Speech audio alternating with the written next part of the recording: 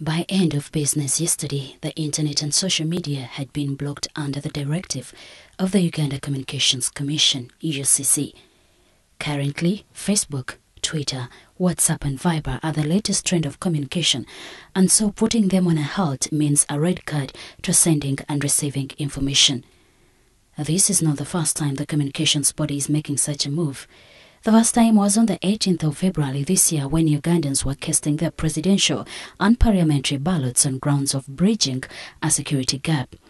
But human rights defenders think otherwise.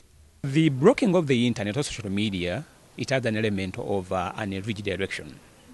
When the election failed to have results that had expressed views of Ugandans, the fear of the government is that citizens of this country are likely to organize using social media or the internet and cause an uprising like we saw in the Arab Spring.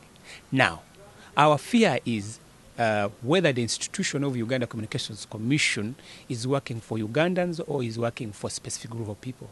Wokulira says UCC is abusing Ugandans' right and freedom of expression on top of its obligation to serve all Ugandans and snapping a finger on their economic activities. We need to go beyond what has happened and then look at the economic effects of Ugandans who are able to have their deals discussed, do business, those whose lives thrives on online. So all those ones, who is going to compensate for that? Also shares with us his expectations of the Museveni government that has been sworn in this morning at Kololo Independence Grounds. As a citizen of this country, I am not sure if the president, like he promised that he's going to be hard on corrupt officials, we are not sure whether that is something to live by his government, because this is now the fourth time he's promising stringent actions. So it's until when we have seen, we can't really give him even a benefit of doubt.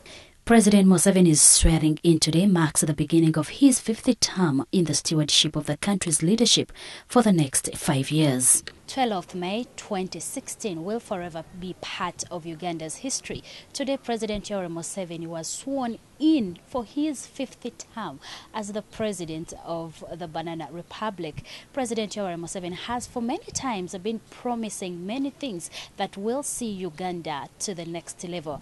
Now is the time to see if indeed for these 5 years he will stand by his word. Jocelyn Nachibole, WBS TV, Kampala.